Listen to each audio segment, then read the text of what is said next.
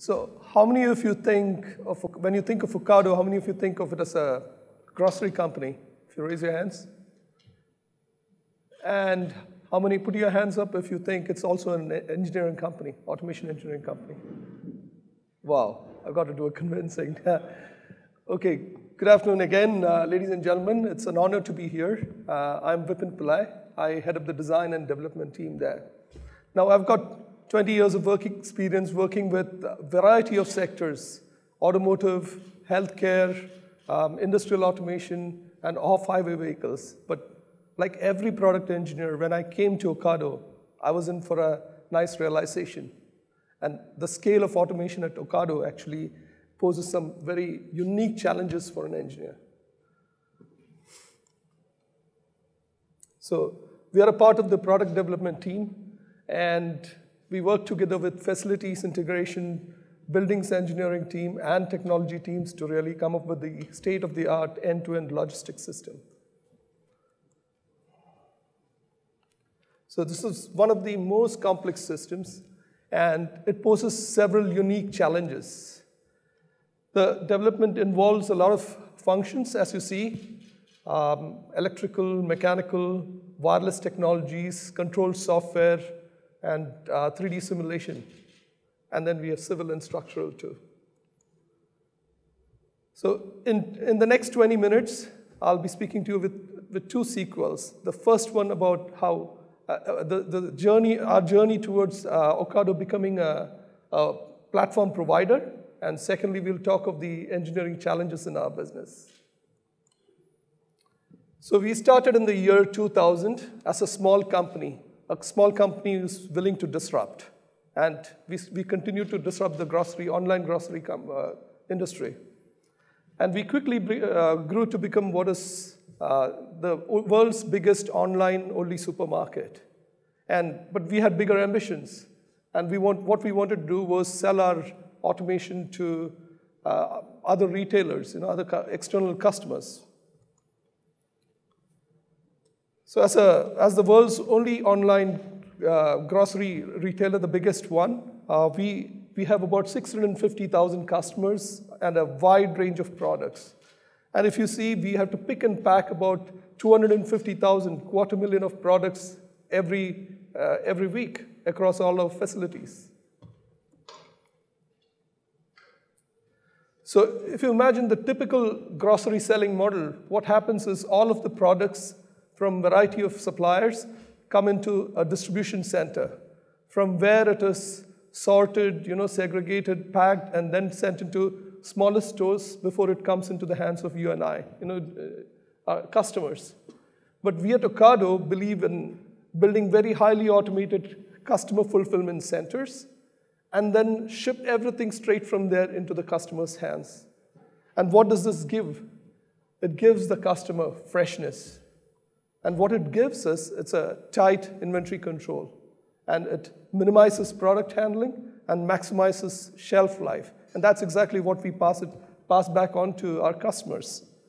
So this is what leads us to industry-leading customer service metrics. And that's 95% on time to delivery, 99% accuracy, and about 0.7% waste. And if you consider some of the other industries, other normal supermarket, it's like 3% waste.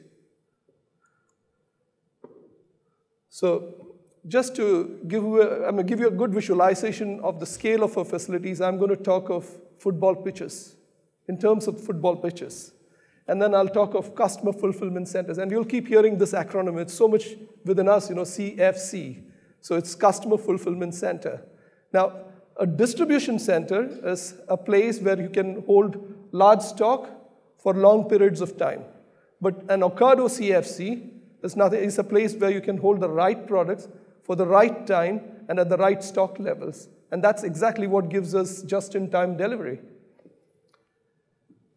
So many of our competitors, they were still continuing to do manual trolley picks, but Ocado continued to innovate as a very brilliant integrator. And we created some of the world's best automation equipment, leading to the industry's best logistics system. So our Hatfield and Dordon facilities are already considered as, by the logistics industry as state-of-the-art equipment, And Dordon facility is something which we have improved over our Hatfield. They are learnings from Hatfield. Give you a moment to view this. So each of these facilities have about 25 kilometers of conveyor lines and hundreds of pick aisles, high-speed shuttle cranes. This is what has driven Ocado into a profitable grocery retailing business. And we do pick and pack about 14 million items every week. But then our ambition was to really go into creating a platform that can be offered to external customers. And we had to develop the system to be scalable, and we wanted to improve our pick quality and speeds, and above all, improve our resiliency. So we began our journey towards creating what's called as a goods-to-person system. Goods-to-person system. And that's, if you can imagine, take all this 25 kilometers of conveyor line, crunch it up together, and make it a large cube. Put in a lot of machines around it, and then drop thousands of robots over this cube. And that's what you get in our CFC, the state-of-the-art new CFC. Now, imagine Heathrow. It has to take there are about 1,400 planes Heathrow runway handles, and that's about one plane on the runway every 45 seconds. In that 45 seconds, a fleet of 1,000 robots in our CFC would have done 7,500 moves. And that's all possible because of complex artificial intelligence algorithms, which allows us to plan all of these movements of these fleets of robots. And that's exactly how it's used in air traffic control system. So this is what it looks like in real life in one of our facilities. It's one of our grids at Andover. It's the size of 2 football pitches. And we have 2 such grids in Andover, one for the ambient temperature and one for the chill temperature. And we built this facility. It went live in 2016. And it's densely packed to a height of about 6 meters. And we call this Ocado Smart Platform, OSP, another acronym. In OSP, there are grids, normally, which is the footprint of several football pitches, and it's about 2 or 3 stories high. And it contains hundreds of thousands of crates, all packed up right up to the roof, and then these fleet of thousands of robots are actually running over the surface of the grid.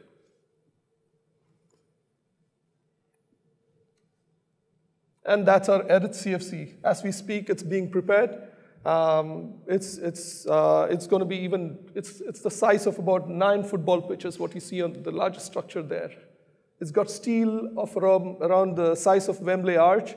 And if you take the weight of aluminum in tons, it equals about 70 million cans of Coke. That's how much the size of our CFCs are. But all of it, so you understand now the kind of the scale of our automation and the operations at an Ocado CFC. But it doesn't come free. It comes with a lot of engineering challenges. So what I'm going to share with you in the next few minutes are the challenges, and particularly of how all scale actually amplifies each of these factors. So what you see here is the image of 2 robots actually passing at close proximity at very high speeds, and it's a few millimeters in distance. So typical production lines, they have millimeters of precision tolerance, but we have to achieve this over a large scale. It's over a large machine, and that's quite a challenge. And the challenge comes from actually the repeatability of the motion. And then we have to build this repeatable grid, and which is regardless of any scale, we still have to achieve these tolerances.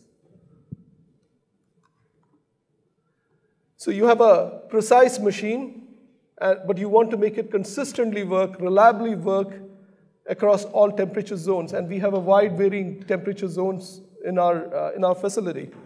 And the sheer size of the grid presents thermal expansion as a challenge, which is amplified by the scale. But our simulation capabilities and our ability to model all of this in our models actually help us really estimate not only the thermal expansion, but we can also predict what are the structural forces which are encountered because of the expansion. So as much flexible and as much reliable it is, as much precise it is, the system is also to be reliable, and we have to make these products reliable. And when you have thousands of these things running simultaneously, again, scale amplifies the need for high reliability. So this is a highly flexible system. It's a parallel system, which means that if we detect a problem in one of the machines, so a sick, all the tasks of a sick robot can be taken over by a healthy robot. Or if you have an unhealthy workstation, you can redirect all the products from an unhealthy workstation into a healthy workstation. With all this comes safety, and our systems are certified to SIL 3 capability, and that's like if you take nuclear facilities, it's SIL 4, and there are very few industries which operate at higher level than SIL 3, which means we can actually switch off thousands of robots simultaneously into a safe state just by using wireless technology.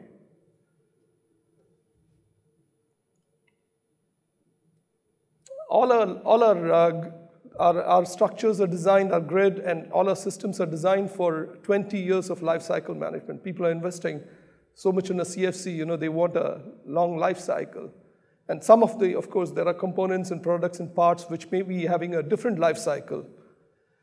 For instance, if you take our grid structure alone, it's got millions of components which will have varying load cases, and they experience different scenarios of load cases. And that has to go, it goes through it's in a 24/7 environment, which makes it even more complex.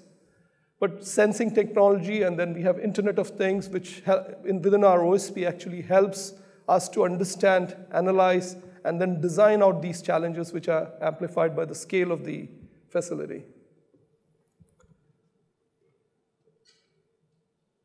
Last but not the least, visualization. I know a lot of speakers here spoke about visualization and sense and feeling, Visualization is a real challenge when you develop such large machines. So product development, if you see where we are part of, we are continuously building products, and it follows a different cadence. That includes the grid, which go into the making of a CFC. At the same time, you have facilities engineering who are taking all of these products, which product development has created, then putting them together with the structural elements, interfacing them at the same time. And you have wireless groups, the technology group who actually does a complete CFC throughput and also does the wireless requirement for the CFC. And this is one of the world's densest 4G network. And at the same time, buildings engineering group, they are actually designing in the air conditioning, they're designing office spaces, readying the power and transmission lines which are required for the facility. So it's a very complex operation, what happens in terms of building a CFC. And our internal business teams at the same time, and external customers too, they want to really look at this and visualize all of this ahead of the time, not just wait for the CFC to be built. So that's a requirement we appreciate. So these teams all collaborate together and work at a different cadence and still deliver CFCs on time.